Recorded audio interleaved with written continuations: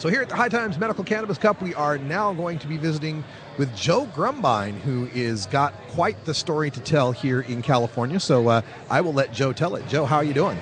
Oh, I'm doing good. I like to say I'm currently out of custody, so it's a good day. Any day that you don't wake up behind bars is a good day. Exactly. Well, let's tell folks about why that's a concern for you. Well, I have an ongoing case. I was a collective operator and was raided back in 2009, and just. Which city is your collective in, by the way? Well, we were in Long Beach, and okay. we also had a place in Garden Grove. Okay, Long Beach and Garden Grove. Yeah, exactly. So Southern California. Anyhow, they filed on us and, made me an offer I couldn't refuse, but I refused it. I've got no criminal record prior to this, and I don't believe that anybody should have one for this. So right. I also believe that the law's supposed to protect me. That's why I did what I did, why I took the chance and put a target on my head, believing that the law would stand behind me if I did it a certain way.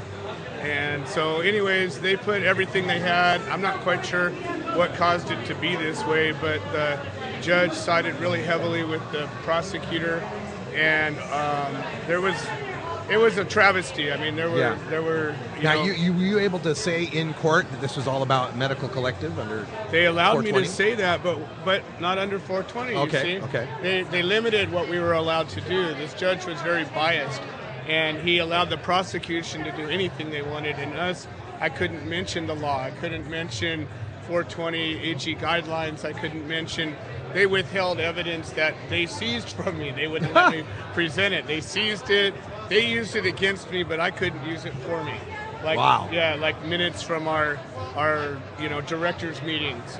I kept minutes. I did the things they told me to do, but they wouldn't let me use it. So at the end of the day, I got convicted.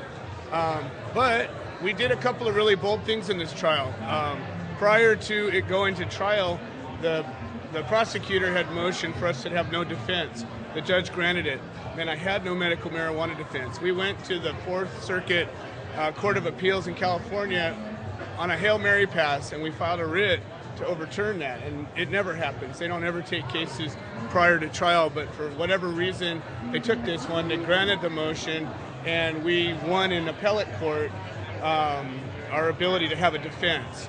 So we walked in there empowered. I mean, I said, screw you. If I've got a defense, I can win this. Right. If you let me tell the truth. All I wanted was a chance to talk, right? Yeah. Let me show you how it was. And so the judge was pissed, and he said, we all asked if we could have a little bit extra time. We just today got granted a defense. Tomorrow, I'd like to prepare it. And the judge says, no, we're moving forward. Right now. Right now. We're not a defense, waiting. But you have to make it up right now. They called in the jury, and it was crazy. So that was where it all got ugly. Everybody was like, what? Nobody could believe it. So luckily, I've got a group called the Human Solution that I helped to found, and we provide court support, and we raise money for legal defense and things like that. But I was able to have, 20, 30, 50 people there in the courtroom with me watching this. Because otherwise, you know what? If you don't have anybody watching, anybody documenting what's happening, weird stuff can happen. Yeah, Nobody people don't believes understand that that's one of the best things you can, like, what can I do as an activist? What can I do as an activist? Just sit your butt in a court. Yeah, sit your butt in a court seat for a while. That's what we say. All you got to do is show up. That's it. No training, no money, no anything. Just show up and sit in a seat. And by showing up, you're doing more than 90% of 99%. I love things like this, but it's funny if you look over the side where everybody's medicating. Yeah. It's wall-to-wall people. Yeah. You come over here to the nonprofit side, the activism side. Yeah. There's some people. Yeah. But you look at where energy goes in this community, man. If we could just really tap some of that, what a difference we could make. Yeah. If every one of those guys signed that petition, maybe by now we'd have this thing fixed. Yeah, I have a standard stump speech that I do at Seattle Hemp Fest every year, and I get up on stage and there's 50,000 tokers out there in front of me, and I'll say, "How many people love to smoke weed?" How many people have called your congressperson this year? Cricket. Yeah, cricket. Totally, absolutely, absolutely. Well, our group is a grassroots organization, and we try to educate people as well as support. And my role in this is I try to get people to get people. Yeah. You know, the key to this thing, if you can catch a teacher, if you can catch a leader, find one and get them to start doing their thing, that's how this thing's going to spread exponentially. So you mentioned your group, the Human Solution. That's correct. Working to help people in these legal dire straits. Give people like a website, contact, and tell people what it is. You bet. Well, the Human Solution is a nonprofit grassroots organization. We're not a collective of any kind. We're just a patient advocacy group, and our mission is to provide education and support to cannabis patients, providers, POWs, and the community at large. And so what we do is we set up tables. I do workshops. I'll come into collectives and spend time with patients and a number of different topics, but everything from public speaking to jury nullification to how to be an activist. What can I do? I have a presentation called The Power of One. You know, what one person can do. And I think most people, they don't act because they don't think their action will have an impact in the world. Sure. And I believe quite the opposite. You know, if you go out there and you look, make yourself real small, look at the stars and say, the universe is so huge, I'm nothing, right? And yet, I can have an impact across the entire fabric of time and space by doing certain things. And mostly it's showing up and deciding I want to do something. That's right. And then maybe talking and then maybe getting somebody else to talk. I mean, it's exponential. So that's what we're about. We also, court support is a huge piece of what we do. It's something that I truly believe this law is going to be fixed in the courts faster than it's going to be fixed on the legislative. Yeah. And here's why. I believe that too. Personally, I don't think any of these initiatives are going to make it through. I don't think there's enough support for them this year. And if they don't come this year, who knows what's going to happen. Right. Meanwhile, every single day, in every single courtroom, in every city, in every county of California, and all the other states, there are defendants sitting in front of judges and having their lives changed, usually for the worse, as a result of our justice system and our policy of prohibition. And that's what the reality is. So if we can get to jurors, if we can get to people and get them to realize what they're doing, you know, I don't think even half of the jurors realize what they do. No. When they convict somebody, they go, oh, well, they don't know the sentencing, they don't know anything. They just said, you're guilty, you broke the law. We see it in trial after trial where afterwards, you know, the jurors are informed what the hell just happened. Right. And they break down in tears, right. some of them. Oh, my God, what I can't believe done? what I just did. Right. Yeah. So we have to get to them before. And so I try to train jurors. I try to educate them, let them know not only about jury nullification. That's huge. But you know what?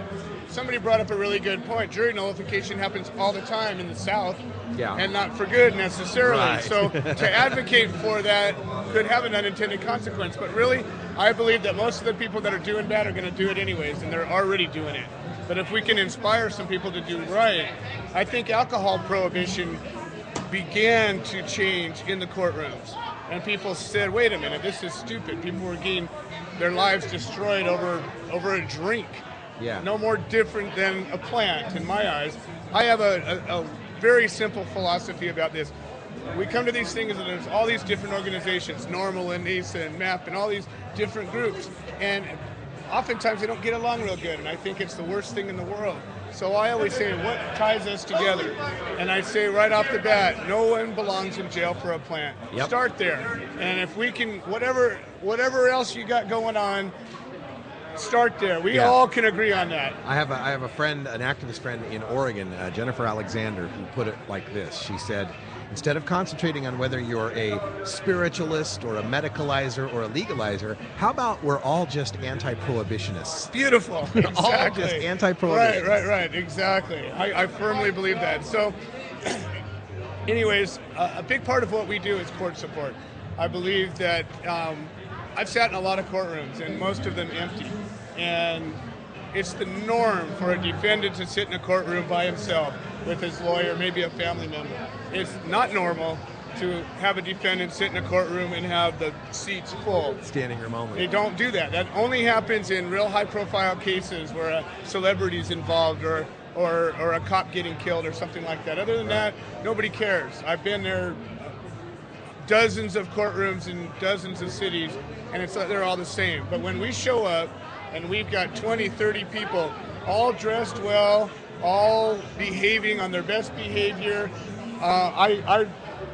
I offer to people to put on a symbol, a solidarity ribbon, or something that identifies it, says we're all together.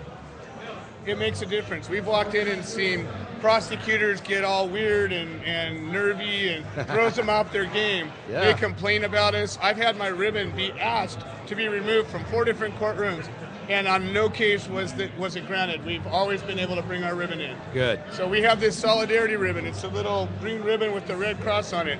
Our patients and volunteers make these things as a symbol of solidarity.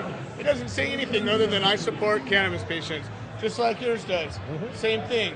Yep. So we've created this one that sort of stands out as a little different, and we get them in courtrooms, we get them in when we show up at a city council meeting or a county board meeting. Same thing, we all show up unified.